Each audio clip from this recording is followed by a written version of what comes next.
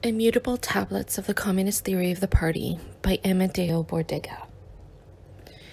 Amadeo Bordiga's 1960 article translated here into English for the first time, which summarizes and then extends his earlier commentary on Marx's economic and philosophic manuscripts of 1844.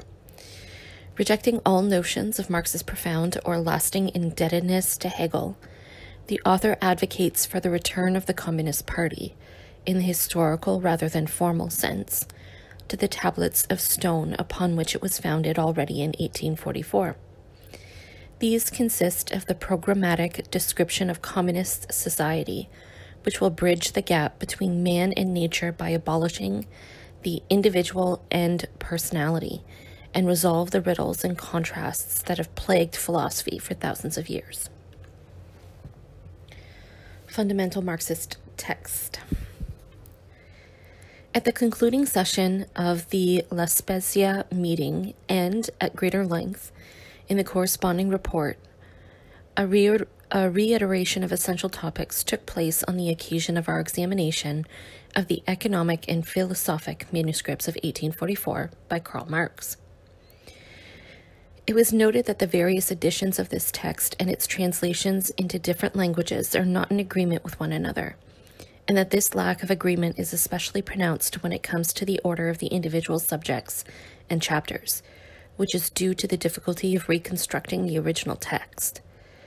The texts in German, English, French, and Italian that we have at our disposal not only do not agree on some particular important passages, but they do not even all contain the same material. When we made use of it, and all of great significance, we did not make it a point to reintroduce our theory, nor to insert footnotes. Rather, we picked up a few points that are brought into focus in the questions which today, even and especially today, trouble the movement of the proletarian class. As always, we did so in support of the thesis that the party of this class would not have deviated and erred if, instead of embarking on the fruitful or fruitless search for new truths, new directions, and new doctrinal and programmatic tenets, it had been brought back to the tablets of stone upon which it was founded. In contrast to the common wisdom, this work, in which the nascent Communist Party inscribed its principled antithesis to bourgeois critical philosophy and its great German incarnations of the first half of the 19th century, should be counted among such tablets of law, which together constitute a single coherent system, with no less importance than the Communist Manifesto and Capital.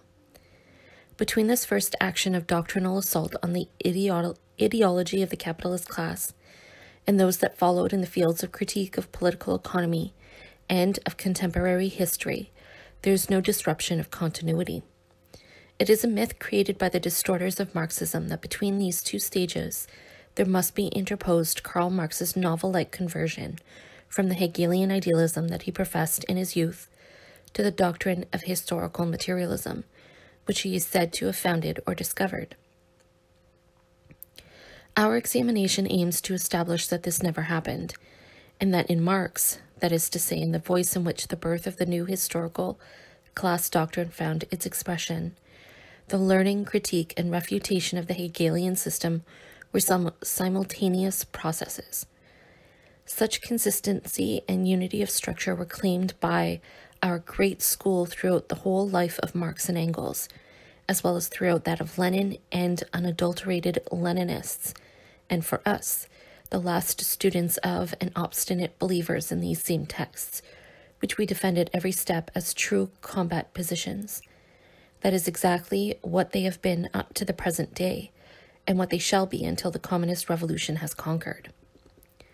Because our demands and propaganda are indeed not those of scholastic lecturers, but of men of the party, and are not presented one after the other in programmatic theses of academic style, it may be useful to remind the reader of the outline of the report from La Spezia, which for these clear reasons lingered on points pertaining to our living polemic against today's disgusting traitors to Marxism, precisely against those who, even as they claim it as their own creed, shamefully blaspheme against it.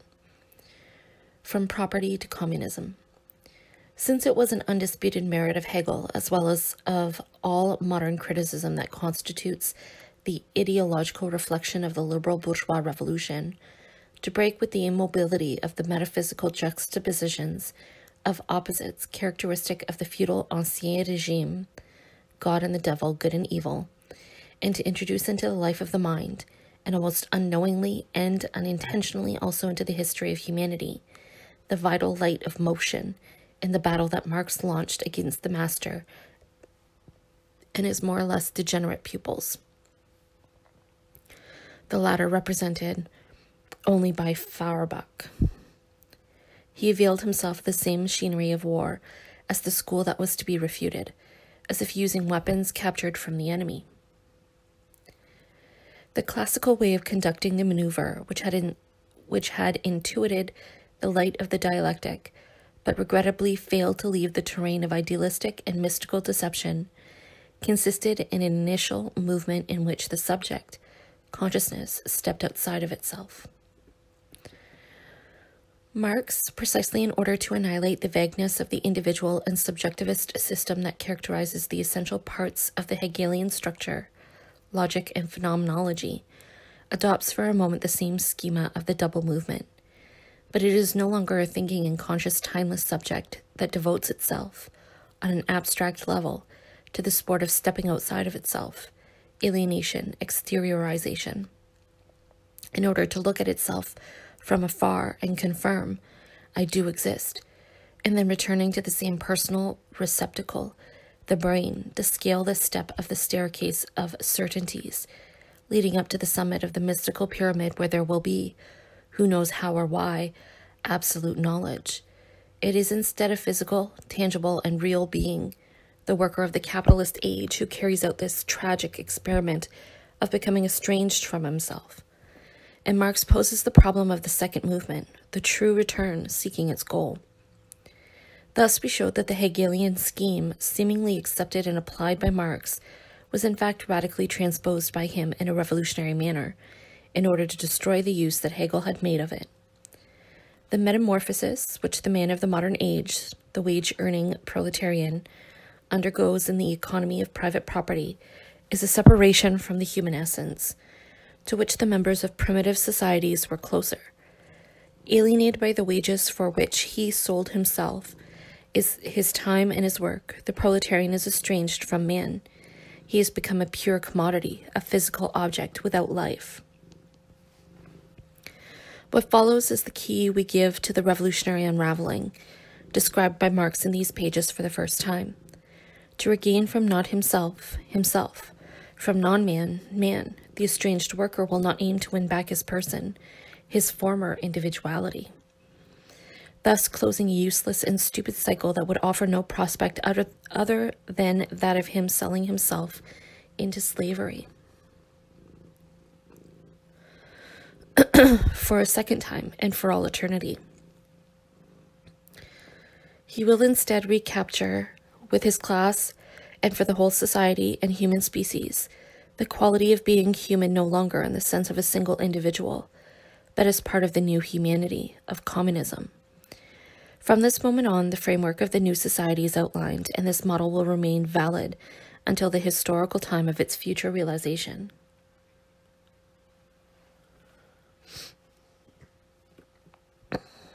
The whole cycle is described in its last part, whose unsurpassed formula bears repeating. The victory over the estrangement suffered until then, which the infamy of private property imposed upon the living man, is formulated as follows. Communism as the positive transcendence of private property as human self-estrangement, and therefore as the real appropriation of the human essence by and for man.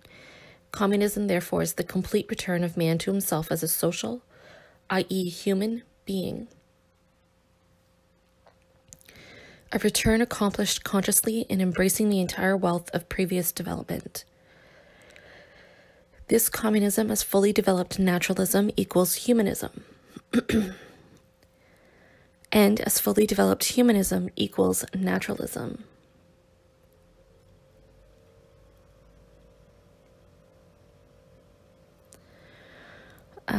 It is the genuine resolution of the conflict between man and nature, and between man and man, the true resolution of the strife between existence and essence, between objectification and self-confirmation, between freedom and necessity, between the individual and the species. Communism is the riddle of history solved, and it knows itself to be this solution. We have given these passages in better translation because they originally contained errors, including even misprints. In their capacity for synthesis, they contain innumerable theses that are to be opposed to the infamies of various revisionisms. But it is not at this moment that we wish to develop these theses one by one. The central thesis of invariance, opposed to the heresy of theoretical enrichment of Marxist communism, emerges triumphant. The leaps of human knowledge take the form of revolutionary unravelings of historical riddles. Any problem can be solved by successive attempts in stages and degrees, but problems are the stuff of reformist imbecility. A riddle, on the other hand, unraveled once and for all, when the light of revolution shines upon it, will never again become shrouded in mystery. In this conception of the course of history, the past did not consist of wandering in darkness. It was the whole wealth of past revolutions that opened up the road to communism. Against immediatism. We can show that even in this text, immediatism, now pervasive even among anti-Stalinist groups, gets a good beating. The Stalinist presentation, or rather falsification, even of this text wanted to come out with Marx's condemnation of Proudhon as a defense of the obscene inequality of wages that currently exists in Russia. With decisive quotations, we showed that Marx reproached Proudhon not for basing his social program on equalizing wages, but rather for basing it on the preservation of wages, which will be eliminated in communism. We refer the reader to those quotations which show the falsity both of the Russians' claims to live in socialism and to be on their way toward communism. While their most advanced economic form is still bogged down in money wages and of those so-called Marxists, who remain stuck at the level of the workerist demand to raise wages at the expense of the boss's profit.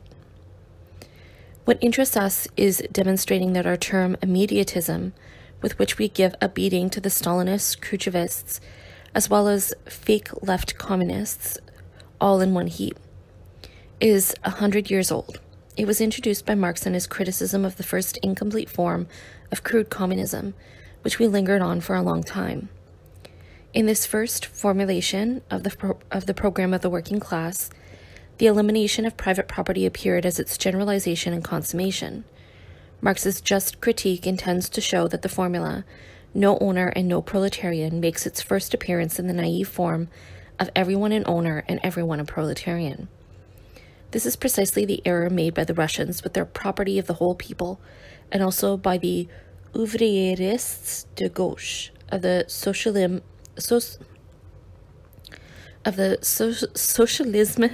ou barbarie kind, whose demand is management of the factory by the workers and all the workers. The text says, for crude communism, the sole purpose of life and existence is immediate, physical possession. The category of the worker is not done away with, but extended to all men. The relationship of private property persists as the relationship of the community to the world of things. The refutation of the Russians and petty bourgeois leftoids is so clear here that one is led to think that their pacifist theses, for such they really are, already existed 100 years ago, and that Marxism unraveled the riddle for their benefit once and for all. But the immediatists, both the ones and the others, claim to occupy themselves very seriously with constructing something better than classical Marxism, using the lessons that give them a head start of a century's worth of history on the young Karl, by whom we swear. Instead, they are still blinded by the hunger for immediate possession, which gave rise to the formulas of the land to the peasants and the factories to the workers, and other such despicable parodies of the grandeur of the program of the Revolutionary Communist Party. The elimination of money. The thesis of integral communism states that the form of private property, and thus of the dehumanization of man, prevails not only when the capitalist spends his profit or the landlord his rent, but also when the proletarian spends his wages. Only in this way is it possible to condemn all the spurious forms in which immediate possession emerges triumphant, and which are luridly extolled by fake communists.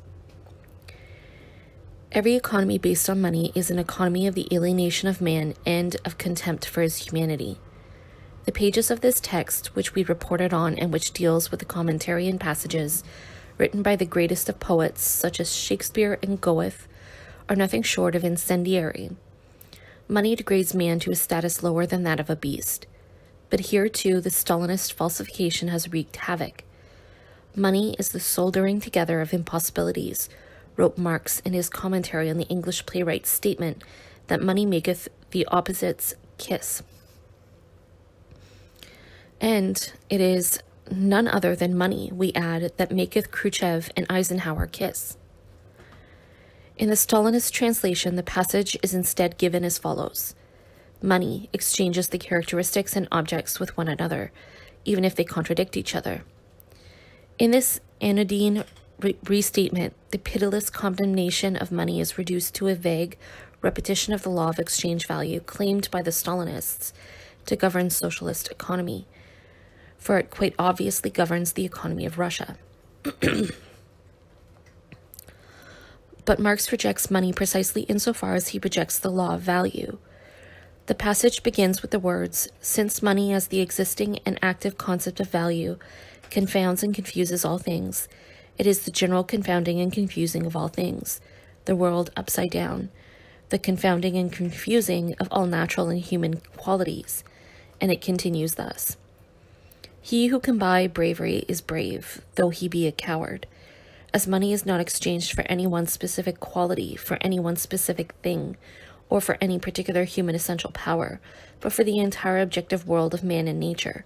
From the standpoint of its possessor, it therefore serves to exchange every quality, such as the above-mentioned cowardice, for every other, even contradictory quality and object, such as bravery, or the dagger of a hired assassin. It is the fraternization of impossibilities. It makes contradictions embrace." This quotation is followed by another passage, which reveals that in full communism, fidelity is exchanged only for fidelity, love for love, joy for joy, and this thesis is preceded by a series of ruthless antitheses. Money transforms fidelity into infidelity, love into hate, hate into love, virtue into vice, vice into virtue, servant into master, master into servant, idiocy into intelligence, and intelligence into idiocy. We drew the incontestable conclusion that where there is money, there is neither socialism nor communism, just as there is none, not by a long shot, in Russia. Crude communism. We dwelled for a long time on that excerpt from Marx which precedes the passage about integral communism, and which instead deals with the preliminary form of crude communism. We are not going to develop here our observations on its relation to sociocultural activity, which could be misunderstood without the clarifications concerning the content of human and social knowledge in the course of historical revolutionary struggles that we provided previously, and which we will provide again. The basis of our critique consisted in reiterating that, regardless of the intellectual pretensions of contemporary Russia, the fact remains that its ideology is still much worse than what Marx analyzed in his writing on crude communism. That writing was, over a century ago, one of the first effective steps taken against the alienation of man due to the capitalist form. In the Russia of today, in contrast, there is a return to and support for the conservation of the capitalist form. Elimination of the family. This excerpt about crude communism merits commenting on at length with regard to the condemnation made in it by Marx of the first affirmation of the community of women, understood incorrectly as the indiscriminate ownership of the female sex by the male. Marx establishes here that the same relation by which the working class man is alienated in the forms of property also finds its historical measure in the degree of abjection and sexual alienation of the woman. It would require supreme audacity to try to deduce from this profound thesis, for the use of the Kremlin, it is time to retire the old phrase ad usum Delphini, a justification for the form of the monogamous and even hereditary family as a socialist form. If there were no immense wealth of other evidence for stripping modern Russia of any remaining socialist veneer, it would suffice to recall an episode of atrocious topicality. The play acting of the couples at the summit, through which the modern states that emerged from World War II with the pretense of renewing themselves are still presented for promotional purposes by the families of sovereigns with president, first lady, and their offspring, and with much less decency than in the classical hereditary dynasties. The spectacle was already humiliating enough back then in the case of the US-Russia duo, and has become all the more so recently with strange undertones of an enjoyable parody in the case of the Russia-Italy duo. Many are the passages in this text by Marx that serve to show that the program of communist society eliminates the institution of the family, just as it does those of the state and of religion, all of which are alive and well in Russia, with a veritable convulsion of justifications that ends up arriving back at the Hegelian system. Marx's alleged but never existing Hegelianism took refuge in the Kremlin. The theoretical discussion is vast and suggestive on this point. We have the right to follow these 100-year-old economical theses: no wages, no money, no exchange, no value, and the no less old and original social theses, very different from the bourgeois ones that seem to parrot them: no God, no state, no family. Envy and competition. Another point that serves to reaffirm our rebuke of the sinister structural regressions taking place in Russia is that about envy with which Marx reproached the young and ingenious crude communism. It is envy that makes the poor man crave the wealth of the rich, and depicts the farmer's goal as simply a piece of the latter's property, obtained through a general leveling down. Marx demonstrates such envy to be an expression of economic competition, the driving force of the bourgeois world. But where else, if not in this, lies the origin of the recent Soviet recognition of the incentive of personal gain, which can be transformed and accumulated into a small fortune belonging to the individual or the family, especially in the countryside. It is this driving force that ultimately underlies the international formula of a race between states, of peaceful competition, a formula that basely wrecked the last remnants of the communist conception of the overthrow of the contemporary world of brigandage. Class struggle, the revolutionary vision, the dictatorship of the proletariat, the programmatic description of a society so radically different from the present bourgeois one, all wrecked in the livid and miserable envy among the world powers, which are without exception built upon the alienation of man. Marx and Hegel. Marx's earliest published writing is a letter to his father from November 10, 1837. A student in Berlin, barely 19 years old, the young man shows that he carries in his head a revolutionary volcano, and in his studies he drifts from one subject to the next: law, poetry, literature, philosophy. In the letter that runs to 16 pages in its printed version, he bears his soul to his father, speaking of sleepless and excited nights, and only signs off when the eyes grow dim and the candle has burned down to the bottom. It would be ridiculous to present Karl Marx as a child prodigy or an immensely precocious savant. That would mean yielding to the sensationalist style that is becoming ever more rampant today. The youth of his generation finds himself part of an agitated historical plotline, especially in Germany, where the bourgeois revolution that unfolded so grandiosely in England and France meets with an exasperated resistance of the Ancien Regime and the impotence of the liberal bourgeoisie.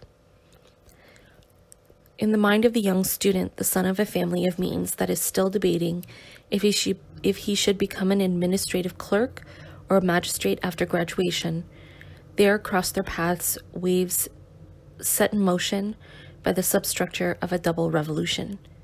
It is not with banal phrases about being in the presence of a genius who only comes along once every 500 years, nor about a mind of exceptional incisiveness and profound scholarly culture combined with a formidable critical faculty that one responds to the impression that in stages during which history turns into a fetid, pestilent swamp, such as the present one, young people of that age, even if their families furnish them with the financial means that put them in a position to study with all the best resources at their disposal, have in comparison barely learned how to swim in their own pee.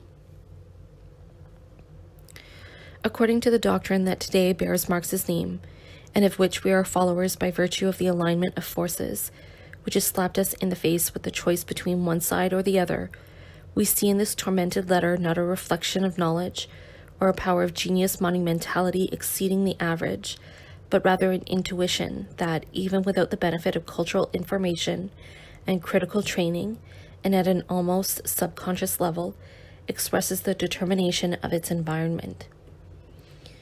From this thrilled letter, the last among the hundreds of notebooks that he confessed to have burned and hundreds of other works that he in his youthful ardor intended for publication. He might have already imagined them being printed in order to be discussed 120 years later. We present the following extract concerning Marx's relation to Hegel. From the idealism which, by the way, I had compared and nourished with the idealism of Kant and Fichte, I arrived at the point of seeking the idea in reality itself. We can already observe that these two, Kant and Fichte, as well as Hegel, who is about to make an appearance, had instead sought the key to reality in the idea. This subversive push of youthful vigor is immediately expressed using fiery rhetoric. If previously the gods had dwelt above the earth, now they became its center. I had read fragments of Hegel's philosophy, the grotesque, craggy melody of which did not appeal to me. Once more I wanted to dive into the sea, but with the definite intention of establishing that the nature of the mind is just as necessary, concrete, and firmly based on as the nature of the body. My aim was no longer to practice tricks of swordsmanship, but to bring genuine pearls into the light of day. Marx recounts how, after digesting Hegel's system and rewriting it on his own, racking his brains endlessly in the process, the work which mattered to him immensely, like a false siren, delivered him into the arms of the enemy. A period of anger and irritation follows, as does the need to find a cure against exhaustion. This is when Marx enters a doctors' club made up of disciples of the Hegelian school, where, as a result of violent and contradictory debates, he became ever more firmly bound to the modern world philosophy from which he had thought to escape. But all rich chords were silenced, and I was seized with a veritable fury of irony, as could easily happen after so much had been negated. Determinism at work. The stupid and conventional explanation is that we are dealing here with a young scholar who was molded by the books he read. To throw oneself into books left and right is but a danger from which only men gifted with good physical health, which is the adolescent Carl intuited, which as the adolescent Carl intuited, coincides with the vigor of the brain muscle, are sure to escape, and only when they are guided by external circumstances that they cannot notice. In the cenacle of the Hegelian left, a battle was being fought out between the influences of the Prussian feudal dynastic power that wanted to make Hegel the knight into one of its functionaries, even after his death, and the young bourgeoisie that was trying to turn this most copious cultural heritage into the revolutionary banner of German liberalism. Marx was determined, without yet being a party man, both to participate in the assault on the traditional Prussian state and to savage and shame an impotent bourgeoisie in its attempt to imitate Cromwell or Robespierre. His mind was nourished on history no less than on philosophy and literature. It also found its sustenance in natural sciences. But Marx did not yet know that his journey would eventually lead him to learn economy, the living fruit of those bourgeoisies that had known how to win a revolution. In contrast, our reconstruction of the events is simple. Even ingenuous Marx was born like his contemporary from next door could have been born, a materialist and enemy of the idealists. To accomplish the task into which he was thrown, to destroy bourgeois idealism, he first needed to familiarize himself with his enemy. On the other hand, the Prussian despotic right would every so often come to doubt their Hegel and treat him as a dead dog. During these waves of reaction that would fill the decades of Marx's adulthood, the doctor's left found itself struck by censorship and police persecution. After resoundingly breaking with it, Marx would not refrain from whipping it bloody. But not only would he use as his whip his most highly developed understanding of the obscure and mysterious master, acquired during the furious night of racking his brain, he would also refuse to join the Hegel demolishers, against which the old inspirer of bourgeois Germany and the left wing of his disciples formed, at least until 1848, a united front. This was not a personal position, much less an intellectual one, but rather a clear political line of the Proletarian Party, which had, in the meantime, come into being, and which in the Communist Manifesto demanded the fall of the Prussian-German feudal and dynastic regime, while it was already preparing for an anti-capitalist class battle waged by the young German proletariat, as young as Marx himself, and no less tormented by the combined front of its natural enemies, whose sirens' embrace would still, even after more than a century, prove to be so difficult to escape from. Our formulation, disagreeable to many, that Marx did not make his mental effort all by himself, but rather as a result of social factors, we find confirmed in the very same text of the manuscripts, toward the end of the chapter on private property and communism. Let the truth reveal itself, but also when I am active scientifically, etc., an activity which I can seldom perform in direct community with others, then my activity is social because I perform it as a man. Not only is the material of my activity given to me as a social product, as is even the language in which the thinker is active, my own existence is social activity, and therefore that which I make of myself. I make of myself for society, and with the consciousness of myself as a social being.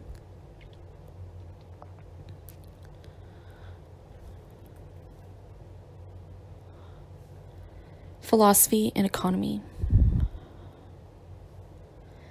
Various publishers preface the text from 1844 with a passage that can serve as a historical presentation. Marx explains that before immersing himself in the study of political economy, which he in these pages openly counterposes to any purely philosophical activity, of which the proletarian and communist revolution is the definitive overcoming, he had already drafted, though not published, 2 works critical of Hegel's system, known to have been written in 1841-42, on the philosophy of the state and the philosophy of right. The content of these writings, which we cannot quote here at length, is openly destructive of these essential parts of the philosopher's work. For example, it is in them that the illusion of the eternity and immanence of the state and of right, characteristic of modern bourgeois thought, is refuted, as is, above all, the identification of the state as the universal absolute foreground over the particular and contingent forms of civil society, the church or the family. Here Marx lays the groundwork for his historical system, which will culminate in the theory of proletarian dictatorship and the death of the state in classless society, insofar as he destroys the colossal Hegelian error and demonstrates that the state is a secondary, derived, and transient historical form. Marx postponed Marx postponed the publication of these works of his, considering it more urgent to establish a dialogue between economists and philosophers. On the other hand, he set aside the works critical of the Hegelian left that would see the light of day later, such as the monumental one of the German ideology, written together with Engels and Hess, and destined, as is well known, to the criticism of the mice.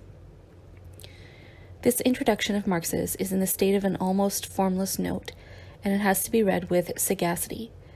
He uses the following phrases. He does not want to intermingle criticism directed against speculation with criticism of the various subjects themselves.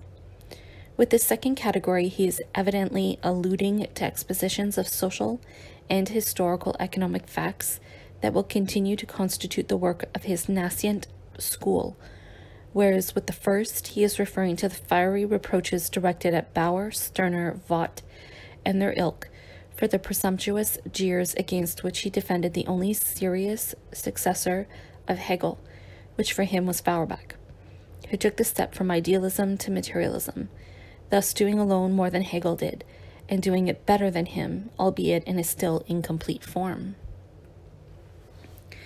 To clarify this historical theoretical passage, let us turn to a comparison with the polemic between Galileo and the Peripatetics, which we recently cited in another text. As innovative as Marx and as much of a formidable polemicist, Galileo holds a dual position in the face of his opponents. On the one hand, he strives to clear the way for them toward new subjects of which he knows them not to have the faintest idea, such as astronomy, kinematics, and dynamics. In the dialogue, it is unfortunate that Marx burned his Cleanthes, in which he claims to have dealt with the science of nature and thought. The author appears as Salviati, a quick learner of the new sciences as Sagredo, and a timid rehasher of Aristotelian thought as Simplicio. When Salviati addresses Sagredo, he opens the way to the new experimental method for him. But when he addresses Simplicio, who only knows how to speculate, that is, to endlessly ponder sacred texts, he gives just that kind of speech and knocks him down with it. You don't know how to subject the sensory observation of the external world to critique, and you think you can get there first with the logos you believe to have inside your head. Very well, I agree to deal not with experience, but with the mental gymnastics of your logos, and I'll show you what you read in Aristotle, who was no dummy, for what it is, a pyramid of stupidity. Marx, that boxer of the brain muscle, affords himself the same amusement, but he does not want to intermingle the two planes of argumentation. When he addresses us, his proletarian and communist followers, he deals with the topics of the real physical, natural, and human world, having forever laid to rest all idealist mysticism. When he addresses the Simplicii, who were to Aristotle what Bauer is to Hegel, he adopts their own weapon. That weapon is speculation, the work performed inside the learned head, the blindness to physical truth, and introspection taking place in the tenebrous depths of the cogitating brain. Very well, says the brawny Karl, I accept the challenge with the weapon of your choice, and on the terrain of speculation, of Hegel's method, and even of Hegelian phraseology, it won't be hard for me to reduce you to torn puppets. But this exercise in which, out of polemical necessity, satirical joking will be frequent and acerbic, I want to keep distinct from the doctrinal work of the party, to which it matters precious little if you keep indulging in speculative onanism. Just one quote from the German Ideology, Part 3, against Sancho, Max Stirner. Philosophy and the study of the actual world have the same relation to one another as onanism and sexual love. Even when it comes to swear words, we are not enrichers of the doctrine. Nevertheless, the economic and philosophic manuscripts end with the chapter Critique of the Hegelian Dialectic. When read cautiously, as it has to be, it will be found that underneath its own particular type of intelligent employment of Hegel's formulas, it contains the definitive and irrevocable condemnation of his system. the eternal riddles. However, even in this social economic part of the text, after the description of full communism and before the end of the chapter of private property and communism, there are passages that refer to the philosophical problem, or rather to the escape from what has been the traditional subject of philosophizing. The passages we have in mind follow after that about science, which is not personal but rather social, and with them we are already witness to a total demolition of Hegelianism. And with them, Hegel claims that after a tortuous deduction from the self-consciousness of the individual, one arrives at general consciousness. Marx's whole final chapter will be directed at dismantling this summit of the iridescent idealist pyramid, and will end with 2 quotes from the encyclopedia so as to bring out their absurdity, up to and including the famous aphorism, "The absolute is mind. This is the highest definition of the absolute." What does absolute mean? It means detached from, and this nominalized adjective therefore says that the purported supreme achievement is detached from any physical or natural basis. A brilliant intuition made Hegel, in his capacity as a revolutionary of thought, say that everything that is rational is real and everything that is real is rational. But the conformist Prussian professor ended up bogged down in a most mystical and unreal spiritualism. Instead of grasping that man does not seek the absolute because it is not findable, it is not attachable, he insists that in his own professional person he found it once and for all, and that the search is over. Here, Marx counterposes to general consciousness in Hegel's sense, which, at the present day, is an abstraction from real life, and as such confronts it with hostility. The appropriation that man makes with his return to social man, which delivers it from the wretched alienation due to private property. My general consciousness is only the theoretical shape of that, of which the living shape is the real community, the social fabric. There is no longer anything mystical and metaphysical about the word theoretical. The reality and life of nature and of the human species are physical facts, and their imprint, also made physical onto the brain that is no longer individual but rather social, is theory. The idea claims to have come before the fact. In actuality, the theory is given after the facts, as a superstructure of them. This is historical materialism. In the text, there follows the thesis that there will no longer be any reason to distinguish between man's individual life and his generic life, or rather that of the species. The consciousness of the individual, the ancient philosophy, has been gotten rid of. In his consciousness of species, this is how one must translate Getting Spewestein. That's the best you're going to get. And not as consciousness of the kind, which is another Stalinization of the kind. Man confirms his real social life and simply repeats his real existence in thought. Just as conversely, the being of the species confirms itself in species consciousness and in its generality. As a thinking being, has a real existence. Thus we translate für sich ist. What takes place here is the complete abolition of the individual person, especially as a subject of thinking activity. Man, much as he may therefore be a particular individual, is just as much the totality, the ideal totality, the subjective existence of imagined and experienced society for itself. We are on the brink of the fall of the eternal riddles and opposites. Thinking and being are thus certainly distinct, but at the same time they are in unity with each other. 1,000-year-old contradiction is unraveled. Is it necessary to first presuppose reality, being, or does thought come first? If there were a reality without thought, who would be aware of it? That old trick which led to the dethronement of man and the introduction of His Holiness God Almighty, or the Professor Absolute Spirit, what remains of it now? Today, a remedy is found in postulating populations of beings from other stars. Who would have thought before humanity, and whose radio messages we perhaps simply haven't received yet? The time seems to have come to get rid of another dualist muddle. one that tormented the good Simplicio, that between the Greek nous and aesthesis, the mind and the senses. Remember, the eye tells me that the stick partly immersed in water is broken, yet I say it is not, because the mind makes clear to me as much. The senses deceive, though finds the truth. But was it thought, or was it the senses of another person looking into the water, or a different sense of my own touch?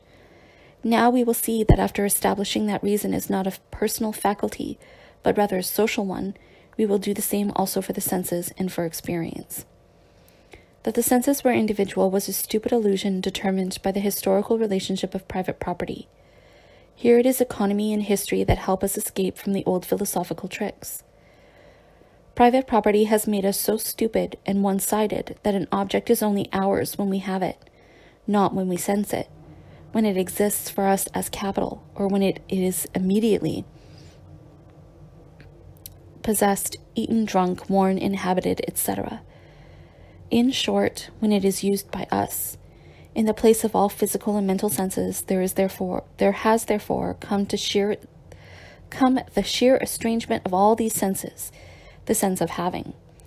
Marx could retrieve his sexual measuring device and say that for bourgeois psychology, joy is not when you love a woman, but when you have her. But after the elimination of private property and communism, man appropriates his comprehensive essence in a comprehensive manner, that is to say, as a whole man.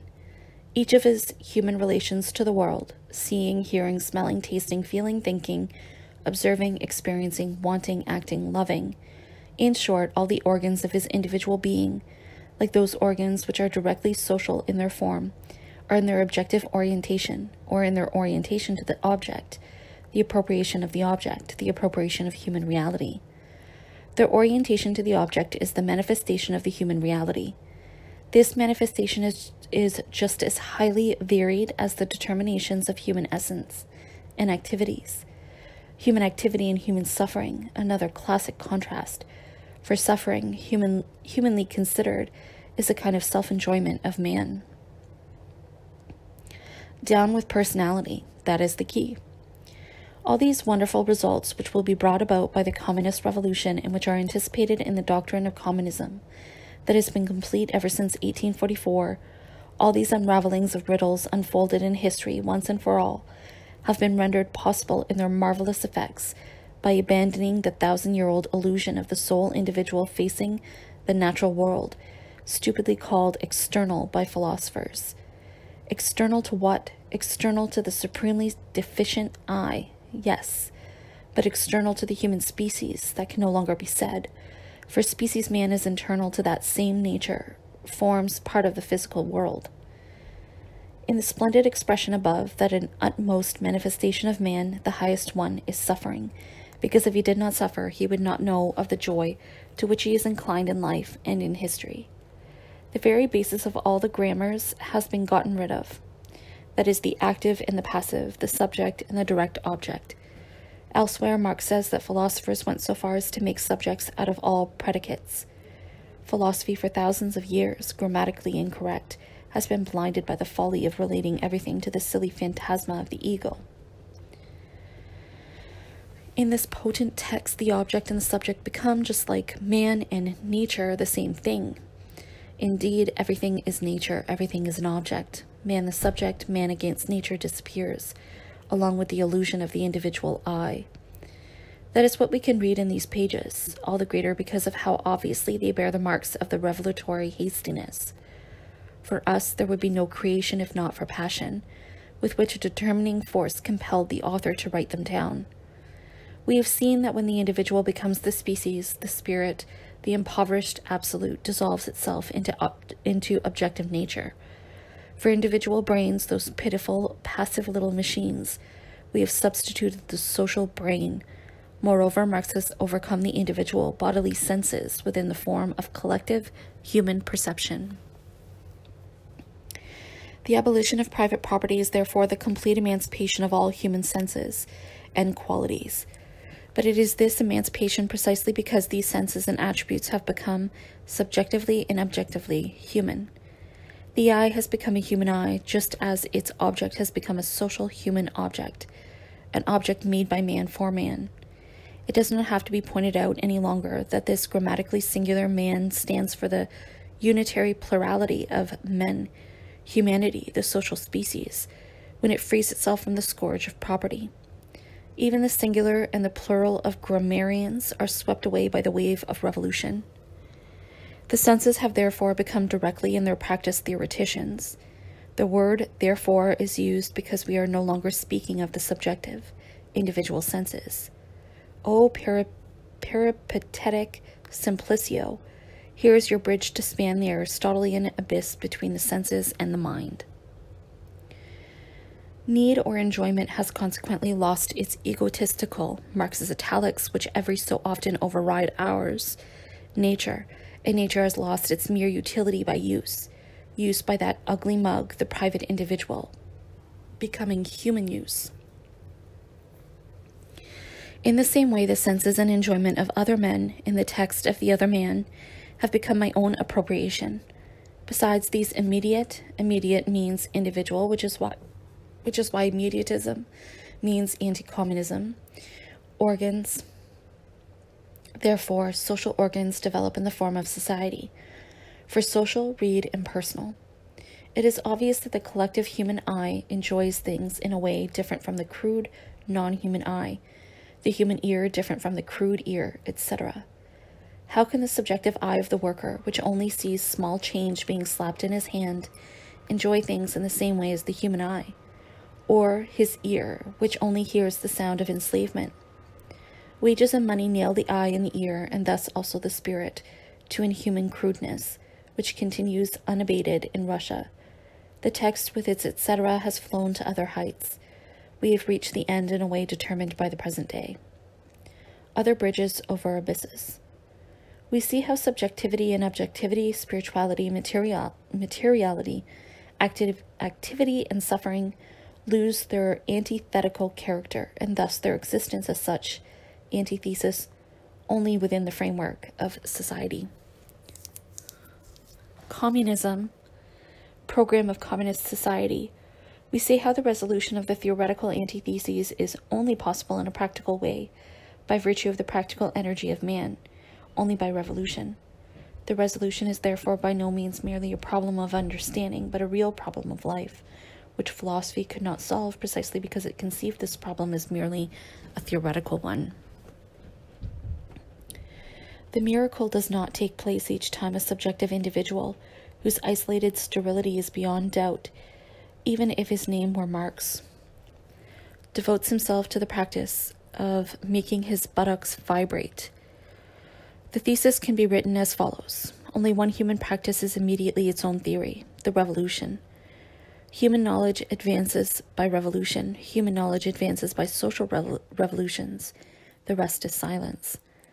It is, in the end, a matter of getting rid of God, but not in order to light the pillar candles that were placed on his altars inside the ignoble receptacle of the thinker's brain case. The unitary welding together of man and nature has abolished every dualism, every unreality between man and nature, between spirit and world. But as a result of the tradition passed down from the property-owning past, it is not easy to free oneself from the question. Since nature had followed its trajectory since before man, its origin cannot be explained without a creator. Our atheism has nothing in common with that which the immanentist bourgeois idealist arrived at, and which we reduce to transcendent voids. Since the real existence of man and nature has become evident in practice, through sense experience, by overcoming the dualist illusion of two non-comparable essences, that of the spirit and the material world, because man has thus become evident for man as the being of nature, and nature for man as the being of man. The question about an alien being, about a being above nature and man, a question which implies the admission of the unreality of nature and of man, has become impossible in practice. With private property, it was necessary to call oneself an atheist to accept the existence of man as something different from natural matter. Man, having been restored to nature as an integral part of it, both religion, which affirms the existence of God, and atheism, which denies it, have become equally useless to us. God in his negation, time for retirement. Along with the two since 1844, it's been time for retirement also for Hegel.